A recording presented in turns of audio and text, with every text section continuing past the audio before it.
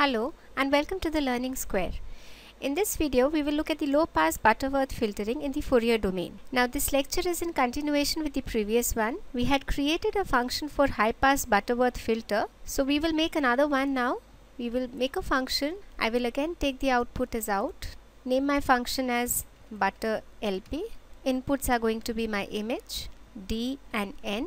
These are the same parameters we used in the last lecture. So in case you have problems, you can just go back and see it for yourself.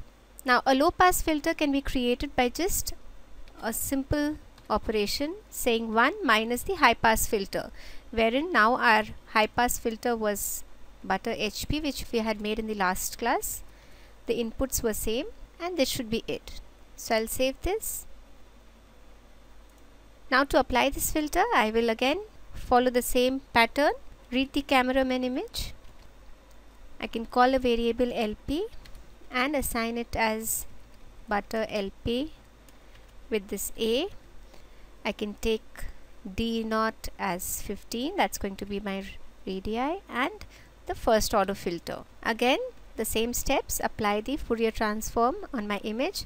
So FFT shift, FFT2, that is taking the Fourier transform of my image and shifting it to the center. Now I will apply this low pass filter. So it's simple multiplication. So like we've been saying, convolution in the spatial domain is a simple multiplication in the frequency domain. Now once this is done, I can simply say take the inverse of this IFFT2, take the inverse Fourier transform of this transformed image, and I will use the IFFT show function to see my result.